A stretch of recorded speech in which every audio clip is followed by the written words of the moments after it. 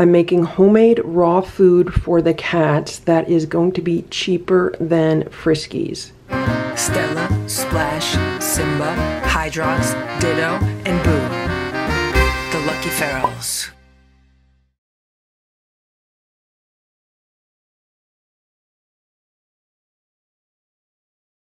These are the main ingredients that I am using. I have 10 pounds of fresh chicken thighs. This is 5 pounds, and this is 5 pounds. And I paid $1.29 per pound. I also have a package of chicken hearts. I paid $2.49 a pound for these chicken hearts. We're only going to use some of them. And I have a container of chicken livers. These were $2.49 a pound also, and we're only using some of these. So the first thing I'm going to do is weigh out the chicken hearts and the chicken livers so I have enough for this recipe. Anything left over I am going to freeze, and I'll use it for the next time that I make homemade raw food for the cats. Here's my food scale. I got this for less than $10 at Marshall's. You could also get them pretty cheap on Amazon. I'll put a link to food scales in the description below this video and in the comment section. So I want to weigh out 14 ounces of the chicken hearts. So there's 14 ounces. I am going to put these aside, and we'll be using this in the recipe. This is what's left in the package. I am going to put these in a freezer safe container in my freezer. This is Stella. She gets very excited every time I make homemade raw food, and she always wants to help me. So here she is. Now we're going to measure out 7 ounces of the raw liver. So I buy the liver and the hearts at local ethnic markets. Sometimes it can be very hard to find chicken hearts or chicken livers in a regular supermarket.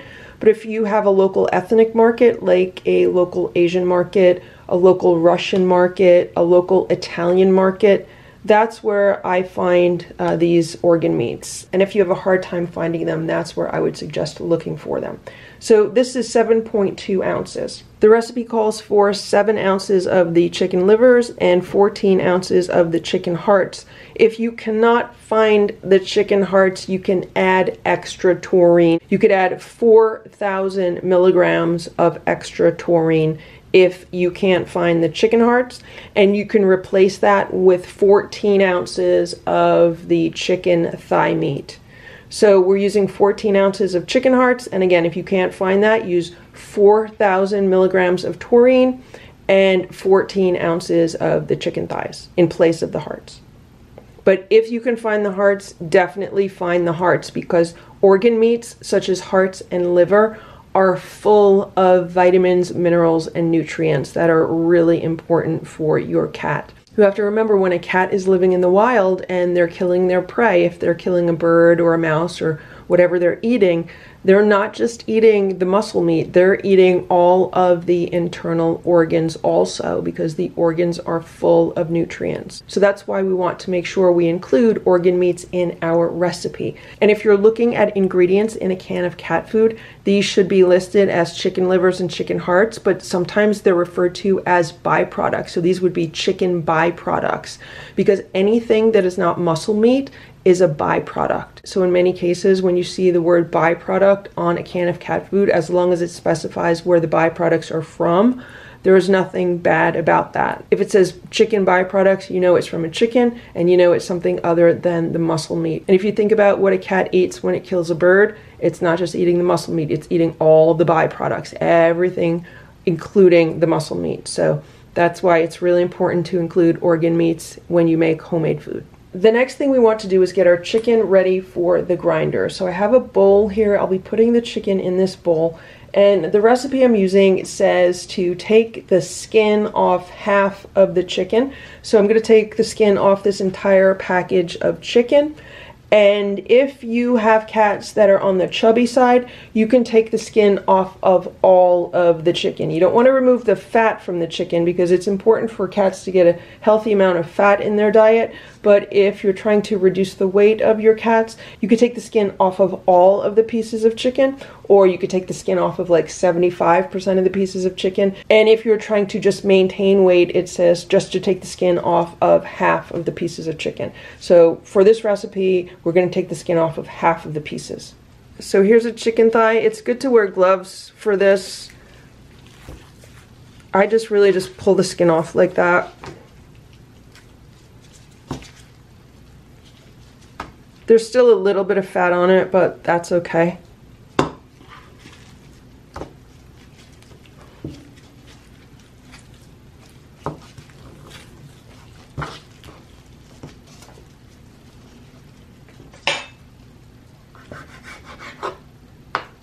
And if you want to trim some of the skin that might not pull off, you could also do that. And if you have a use for this chicken skin, then obviously put it to good use. But we're not going to be using it in this recipe. This recipe says to remove 25% of the bone from these chicken thighs. So each 5-pound pack has 8 pieces of chicken. I just took the skin off of 8 pieces of chicken. And so we're going to remove the bones from 4 of those pieces, and that will be from 25% because I have a total of 16 pieces, and 25% of 16 is 4. So here's my chicken thigh, and this is the way that I take the bone out. I am not a chef. This is probably not the professional way to do it. This is just the way that I do it. So I put the chicken thigh on this board so that I can see the bone. It's like bone side up.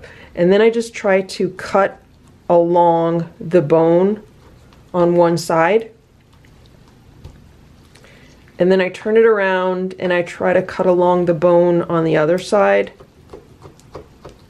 I mean, our goal is just to get the bone out. It doesn't have to be pretty. And then what I'll do is I'll take my knife and, just being very careful, I'll put it underneath the bone and work my way up to the top and just kind of cut it free the best that I can. And this is not like a cooking show you see on TV. Nothing has to look pretty. It's all going to be thrown in a grinder for cats. So I just take my knife and kind of work it down the bone to free up as much meat as I can. And then now that we're on the bottom, I just try to cut the rest of the bone free.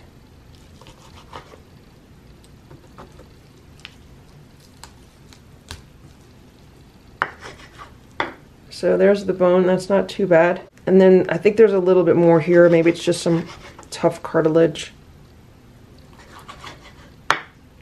And you can use any knife that you're comfortable using. You can use a large chef's knife if you're comfortable with that. I like to use a utility knife. So I need to do this for 3 more of these thighs. I just opened the second package of chicken thighs, and I'm going to show you how I'm going to cut these into smaller pieces to fit the grinder better. So here's my chicken thigh. Again, it's bone side up, and I'm just going to cut 1/3 of it off of the right. And this still has the skin on it, and then I'm just going to cut off another chunk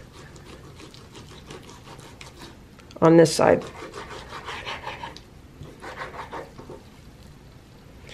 Again, it is more helpful if you have a sharp knife. So these pieces will easily fit into the grinder. So here's all the chicken. It is ready for the grinder. This is the grinder that I will be using today. It is a stand mixer attachment, and I got this at Bed Bath & Beyond almost a year ago. They were selling it for $99.99. I believe that was the price, and then I had a 20% off coupon, so I got it for around $80. And at the time, I wanted to make small batches of homemade raw food for Ditto, and I could not grind up any bones because he had a very large wound in his mouth, so everything that I fed him had to be really soft and then eventually totally pureed. So that's why I bought this, just so I could do small batches for him. I do have a larger professional butcher series grinder that I normally use when I make homemade raw food for the cats. That grinder costs around $500, and this grinder is much cheaper and it is more accessible for more people. So that's why today I am using this one. And I'll put a link in the description and in the comment section below this video to where you can also purchase this food grinder. So I still keep it in the box. I use it, then I clean it, and I put it right back in the box. So this is the grinder attachment. And the last time I used it, I used a really fine grind on it, but we don't want to do that when we're grinding up bones. We want to use a much coarser grind. So this comes with 3 grinding blades. Here we have a fine, a medium, and a coarse blade.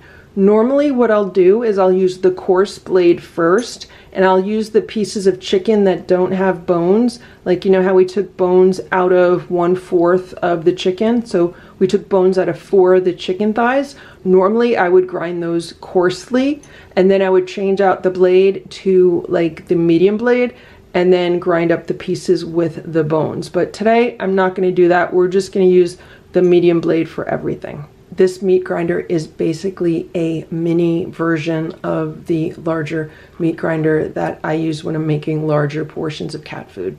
So here's my stand mixer, and this is where the grinding attachment goes. So I'm going to take this piece off, and I'm just going to put in the grinding attachment. Make sure the side is loose enough that it fits right in, and then we're going to tighten it up. And that was easy. I normally use a large aluminum pan to catch the ground meat. So the ground meat will come out here and it will fall into the pan, and then it makes it really easy to mix everything together in a large pan. The first thing that I usually start with are the organ meats because they are the softest, they are the easiest to go through the grinder, and then I follow them up with the firmer pieces of chicken. So I'm going to start with the chicken livers. Also, you want to make sure that you put your hand here in front of where the meat comes out in case anything splatters. That can happen when you first start grinding, especially with organ meats. So you want to use speed number 4.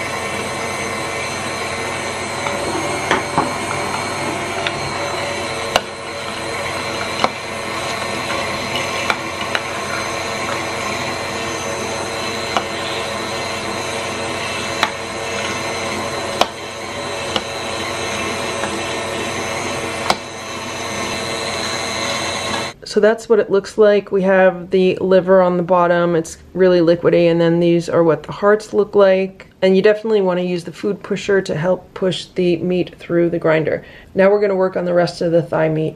Here's a piece with the bone.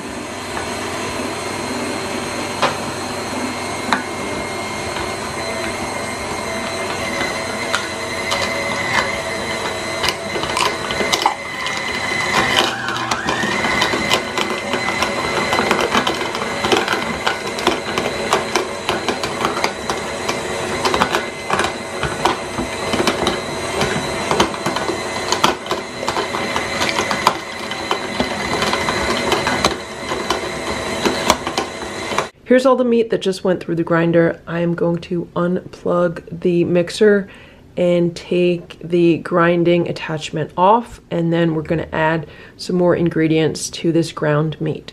I am now adding 4 raw egg yolks. You don't want to add the egg whites because raw egg whites can block the absorption of some B vitamins in cats, but the yolks are fine. They're very high in nutrients. I'm adding 2 capsules of taurine. These are 1,000 milligrams of taurine, so I'm adding 2,000 milligrams. So raw meat has a lot of taurine in it, specifically the chicken hearts we put in here and the dark meat of the chicken thighs. Those all have taurine in them. And I've spoken to my vet about this, about do you need to add additional taurine when you're making homemade food with raw meat. He feels that you don't need to add the extra taurine because there is the naturally occurring taurine in the meat. He also acknowledges that there are other vets that definitely think you do need to add the extra taurine, and the recipe I'm using says to add extra taurine.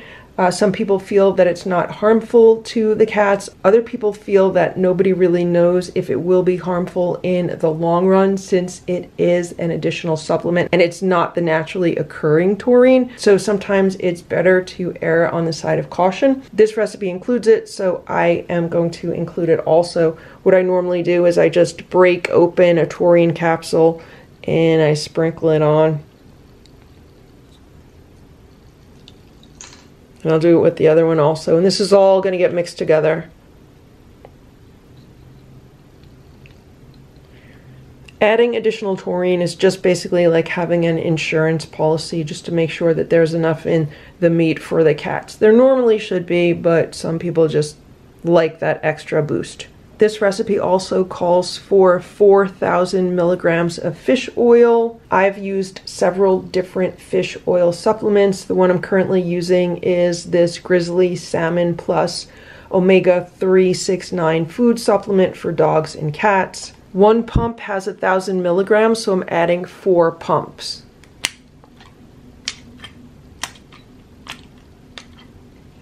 I actually added 5 because some of those were not full pumps. I also make sure that my cats eat fish-based food 1 day a week to make sure that they're getting a good amount of omega-3s in their diet that way. So I'll feed them some canned sardines, some canned salmon, that kind of food. Now we want 200 milligrams of vitamin B complex.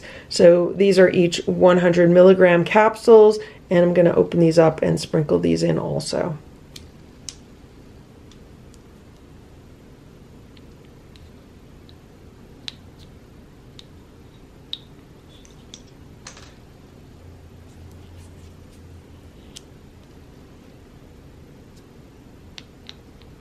The recipe calls for 1.5 teaspoons of light salt for the iodine content, but I use kelp instead, and I'm going to add 2 teaspoons of kelp. This is what it looks like. It's like a green powder. This is a half teaspoon, so I'm going to add 4 of these.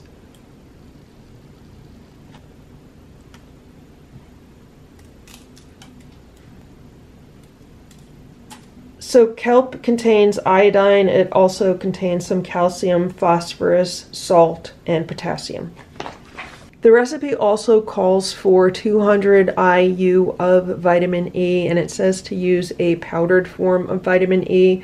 I have not found a powdered form around here. I know you could buy it online. I haven't done that yet. Other people use this liquid vitamin E, and this is what I've been using. 1/4 teaspoon of this is about 400 IU, so I'm probably going to put in about 1/8 of a teaspoon.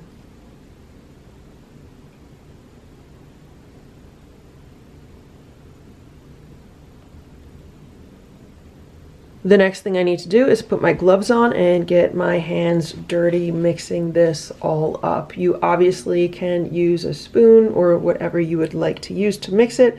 I just find it's the most efficient to use my hands.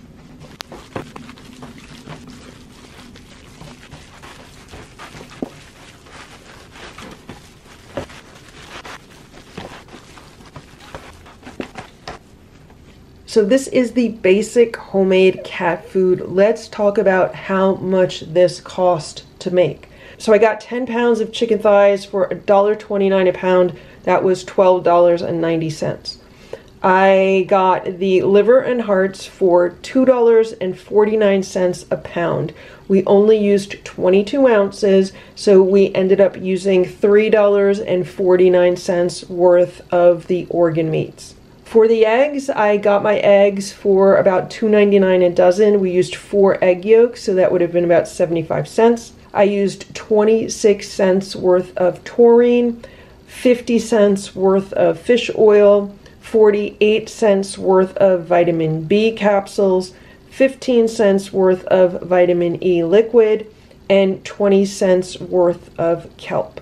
So I used a total of $2.34 worth of supplements. When we add together the cost of the chicken, the organ meats, and the supplements, the total is $18.73. So if we divide that by 10, because we made approximately 10 pounds of food, that means it cost us $1.87 a pound. And Friskies is currently selling for $2.33 a pound. So we've just saved 46 cents a pound, and that's $4.60 for 10 pounds of food.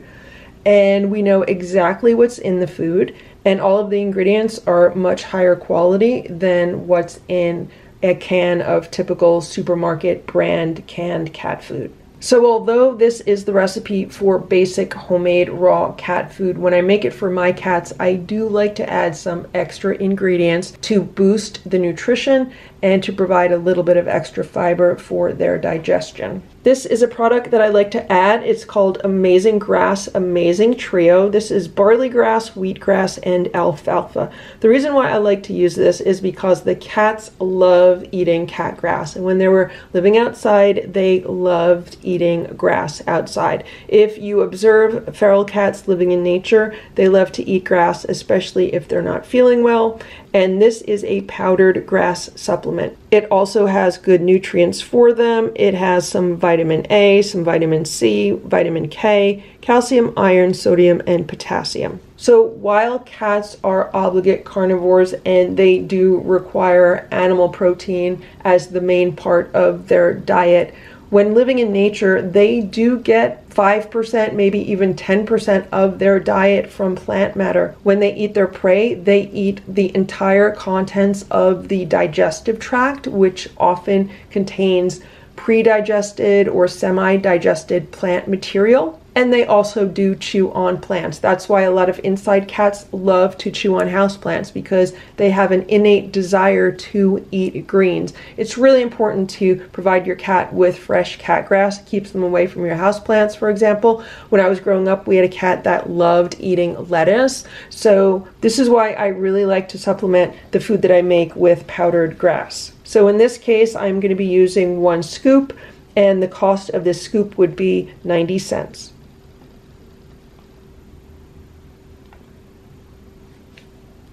Obviously, if you could get the supplements on sale or cheaper, if you have a coupon, then it brings the cost even lower. So by adding the greens, it brings the total up to $19.63, which is $1.96 a pound. That's still cheaper than Friskies being sold at $2.33 a pound. I also like to add 1 or 2 cups of some kind of vegetables. Sometimes I'll use some canned pureed pumpkin. Other times I'll steam some vegetables and puree them myself. Sometimes I'll very, very finely grind some vegetables. I've done that with zucchini in the past. The cats like that. I've done it with butternut squash. The cats like that. Today I have some carrots. And I also have some zucchini, and I've steamed these. So what I'm going to do is I'm going to puree these in a little food processor, and then I'm going to put the pureed vegetables into the cat food.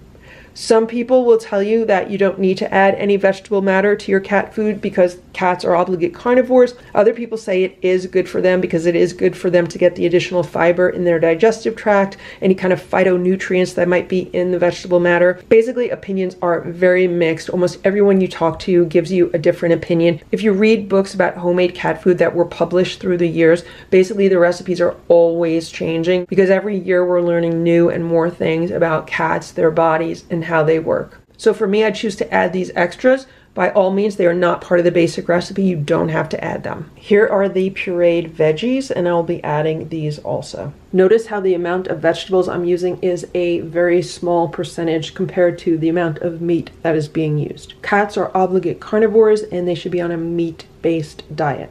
Here's all the food with everything mixed in. So adding the extra vegetables cost me another 78 cents. So it brings my grand total to $20.41. That is $2.04 a pound. Still cheaper than $2.33 a pound. So if I wanted to continue adding extra supplements, which I sometimes do, I still have room in that budget for it to be cheaper than Friskies or any of the supermarket brand canned cat foods. So all of this food now has to be frozen. There are several ways you can freeze it. Some people like to freeze this in ice cube trays and then just take out the frozen cubes as needed. I used to take a cookie sheet and put parchment paper on it and then use a cookie scoop to scoop this out into about 1 ounce scoops. Then I would freeze the scoops on the cookie sheets. Once they were frozen, I would then take them and put them in a Ziploc bag and keep them in my freezer. So I would then portion out about 1 scoop per cat, sometimes 1.5 scoops per cat. I should also mention I did not mix any water into this food, but I do mix water into this food when I serve it to the cats. And if you look at any canned cat food that is being sold, you will always see water as one of the first ingredients. It's usually like the second ingredient. Sometimes it's the first ingredient, sometimes it's the third ingredient. It's usually up there near the top of the ingredients. And the reason why is because they need water for processing, or they just need water in the food in general. I did not add any water to this, but I do add water to it before I serve it. It's just much easier to freeze without the water, and it's more condensed right now, so that makes it easier to freeze also. My newest method for freezing homemade raw cat food is by using these paper ice cream containers. This is basically a 1 pint ice cream container. I purchased a case of these online. I think it was like $50 for a case of, I don't know if it was like 100 or 200, but I have a lot of them. And what I'll do is I'll just scoop out the homemade food and I'll fill this up, and then I'll label it with the date that it was made, and then it will go into my freezer. And it has been the best method so far because it's really easy just to fill this up, and I could fit a lot more in my freezers because I'm not freezing them on trays, for example. And then all I have to do is defrost this, and it will stay good in my refrigerator for up to 48 hours. So that's no problem when I'm feeding 4 inside cats. We go through about 8 ounces a day, so this lasts up to 2 days, and that has been how I've been freezing this. But again, you can freeze this any way that works for you.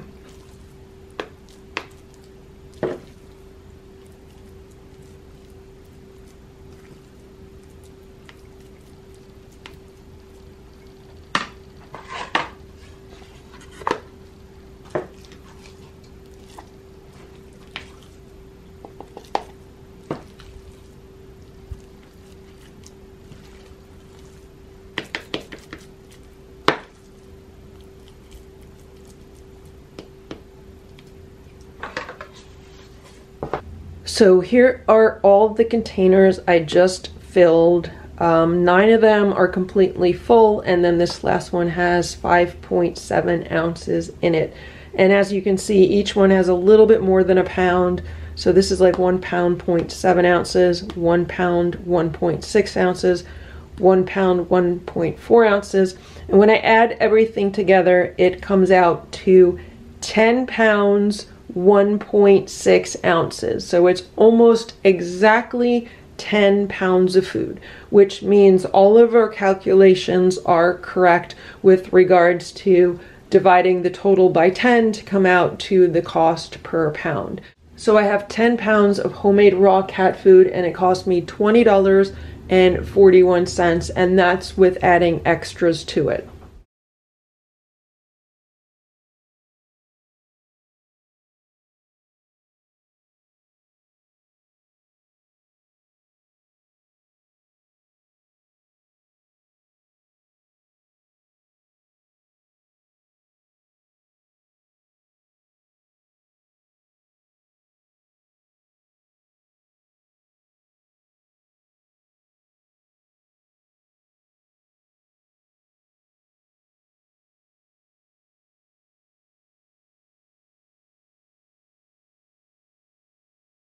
So it is definitely cheaper to make homemade raw cat food. The only thing that it takes more of is time. You definitely need at least an hour, maybe even 2 hours of time to make a big batch of food like this. But because you control all of the ingredients and you know what's in the food and exactly what you're feeding the cat, that can definitely be worth it in the long run also. Of course, this recipe can also be modified. You don't always have to use chicken. Sometimes I'll use turkey. Sometimes I'll use like Cornish game hens. There's some stores around here that sell quail. Sometimes I'll use quail. I've used rabbit before.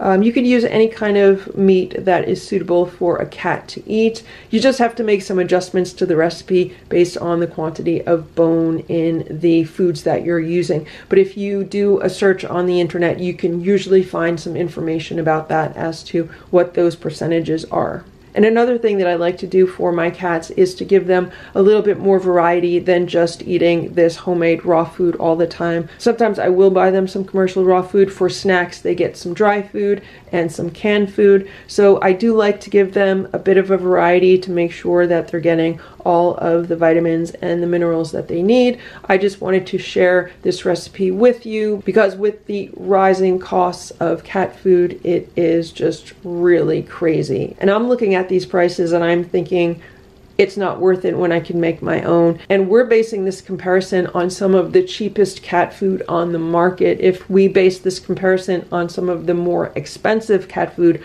on the market, you can definitely see where there is a much greater savings. With these prices, it's a really good time for more people to start learning how to make their own homemade cat food. This is my cat food freezer. You can see how these containers fit perfectly. The ones on the top are the ones we just made. And then I also have 8-ounce containers, and those I've been using also. Thank you for watching this Lucky Ferals video. If you enjoyed it, please give it a thumbs up. Please subscribe if you'd like me to post more videos, and please make sure to check out these other videos that were selected especially for you.